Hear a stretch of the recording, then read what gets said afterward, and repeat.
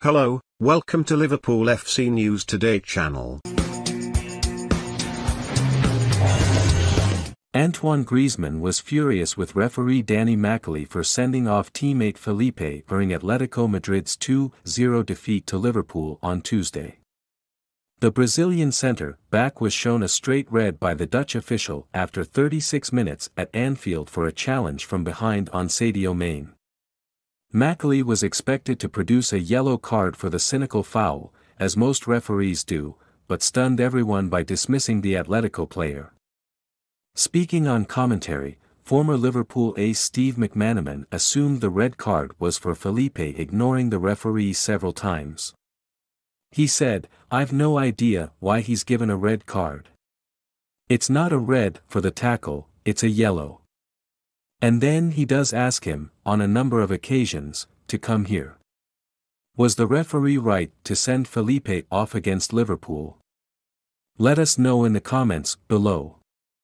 Ex-Premier League striker Dion Dublin, meanwhile, told BBC Radio 5 Live, "You don't always see those given. I was expecting a yellow.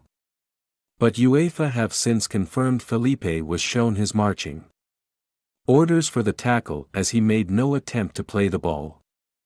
And Griezmann, who was forced to watch the game from the sidelines after being sent off in the reverse fixture 2 weeks ago, couldn't believe the decision. He tweeted moments later, "Against everything and against everyone, Atleti forever."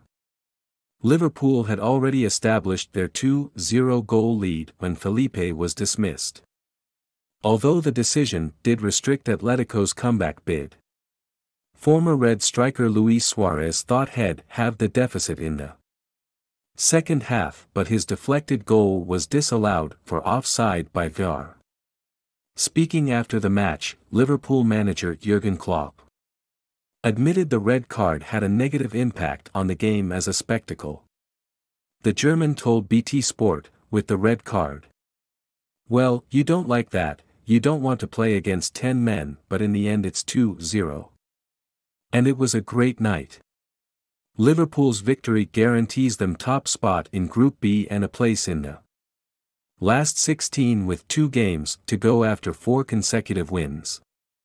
Atletico, meanwhile, will be hoping to win their last 2 games against Porto and AC Milan to qualify for the knock-out stages. Discussing the win, Klopp said, "You earn a lot of money to win Champions League games. The first target was to get through this group. But we did it with 2 games to go. Who will be the best player in the world in 4 years' time? Have your say. What can we do? We will have to see.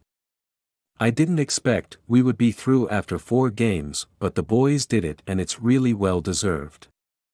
Liverpool defender Trent Alexander-Arnold added, "It was an important one for us. Every game is important, but we stuck to our game plan. We got those early goals. We have learned our lesson from Madrid when we were 2-0 up. We were able to see it through and dominate the game.